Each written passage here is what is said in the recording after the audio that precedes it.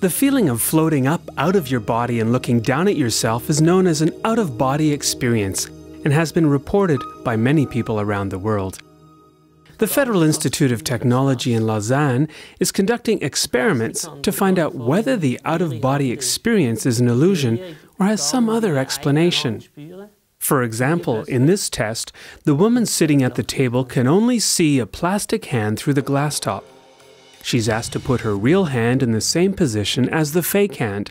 The neuroscientist then proceeds to simultaneously stimulate both hands, her hand and the plastic one, with 2 small brushes. The woman feels one brush on her hand, but sees only the other brush moving on the plastic hand. Und genießen. Und genießen, okay.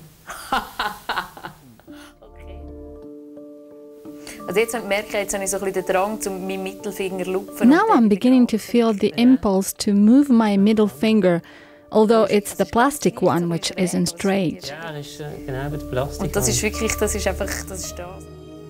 The part of our brain which decides whether something is an illusion or not is the angular gyrus, a spot behind our right ear, strategically placed at the crossroads of different sensory areas, specialized for processing touch, hearing and vision.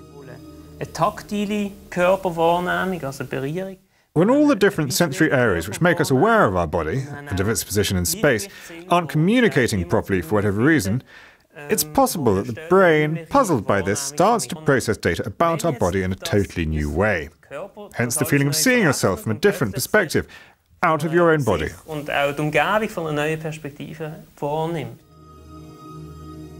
In this other experiment, the scientist puts a camera high on top of the woman's head and blindfolds her.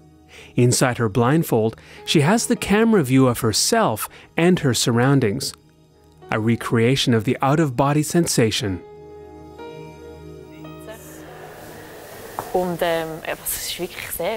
This is so weird. Ganz komisch. Catching a ball becomes a real challenge for her. Als wir versuchen zu fangen. Ja, das wird schwierig. Keine Chance. And she doesn't trust herself going up the stairs. Vorsichtig. Wow. Da irgendwo ist das Geländer.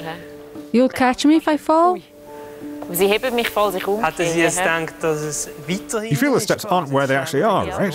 Ja. Oh. Gut, dann mal umdrehen. It's a bit like learning how to walk. Man muss wie alles neu lernen. Genau, ja. Wow.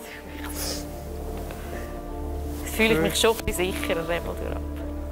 Ah, das ist fest. This was the last step? No way. Doch. For the researcher at the Federal Institute in Lausanne, these experiments clearly show that out-of-body experience isn't a paranormal phenomenon, but the result of a mismatch between different sensory signals in the brain.